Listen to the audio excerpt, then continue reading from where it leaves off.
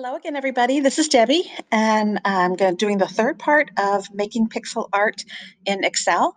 And I want to show you tonight how you might take it from Excel and put it into Google Sheets, which you might do because it's easier for me anyway to format in Excel. But my students use Google Sheets, and so I want to have everything in Google Sheets for when I'm sharing.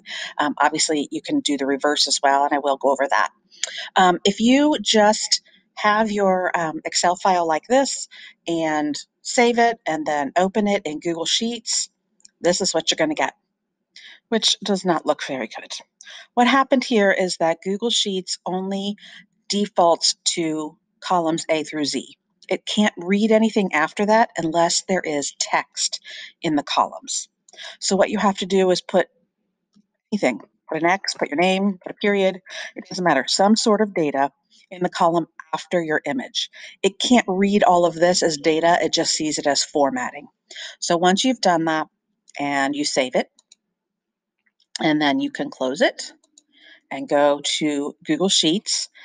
And you can either click on File and Open, or you can import a sheet as well. I have a fresh one here, and I'm going to import that Excel file.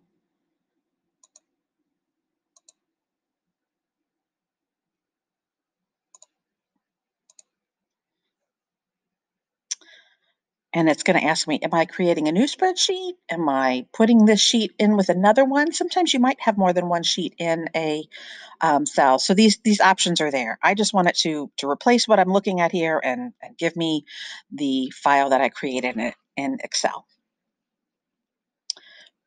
Loads everything in. You can see our little X right here, and that's how Google knew to add this many more columns to the image. All right, when you're in Excel, the column widths and row heights are not the same as they are in Google Sheets.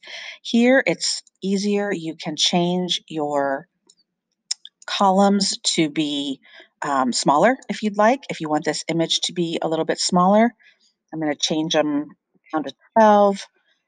The thing that's different about Sheets and Excel with the column widths and heights is that here, you just have to make the numbers the same. In Excel, they don't have the same values. The pixels are counted differently. So this is just done by pixels. So now we have a 12 by 12 image.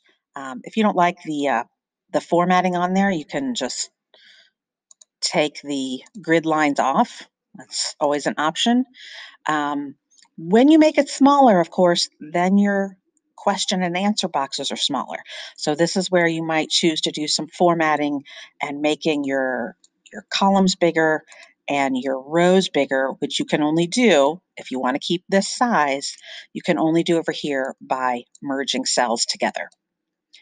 If you take two rows and merge them together, you can make 10 more of those very quickly by clicking Control C, then your down arrow and Control V. Down arrow, Control V, and I just go back and forth. Down arrow, Control V, down arrow, Control V. This gives me a very quick, many as I need. So I'm going to type in my first question here.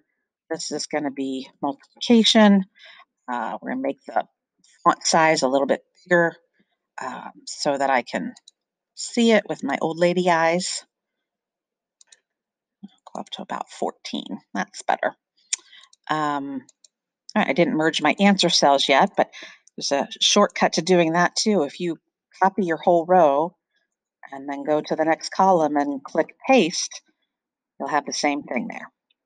All right, now how do we get this formatted cell to be here and to be the right number?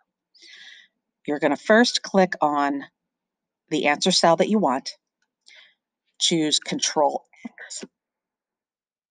X, and then go to here and Control V, and that moves everything. It moves not just the number one, but it moves the formatting and it moves the conditional formatting formula. And if you want to check on that, click on Format, Conditional Formatting, and you see it's right here, just like we did when you set it up in Google Sheets. It looks exactly the same. Open this up and you see this is the range that it applies to, is all of these cells plus the answer cell. Now I need to change this to the correct answer because 5 times 5 is not 1, it is 25. Once I change that and I click on done, now of course the brown disappeared because what I have written here is 1. I need to put the correct answer in to get all of the colors to appear. Okay, so I'm going to do that again just so you can see for sure what I'm doing. All right, next one, we want to take our answer number 2, and I'm going to Control X and then Control V. My answer is there. You see the conditional format pop up. I want to change this to the correct answer. All right, and then of course you have to input the correct answer if you want to see and check it, make sure that it's showing up. All right, so that's pretty simple. You want to hit Control X and then Control V to copy and paste the entire formula. Let me show you what happens if you just do a Control C for copy and a Control V for paste. It moves, but it's still over here as well. And that can be very problematic if you're reformatting someone else's. So the Control X is the best way to do it.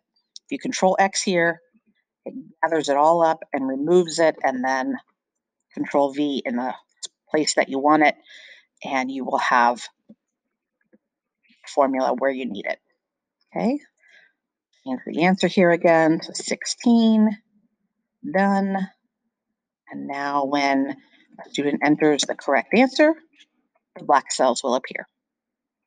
All right, I think that is it for this video. If you have any other questions about formatting in Excel or moving from Excel to Google Sheets, oh, I promised I would show you how to move the other direction. If you want to download this or any Google Sheet and then open it in Excel, you just have to go to the File menu, Download, and then Microsoft Excel.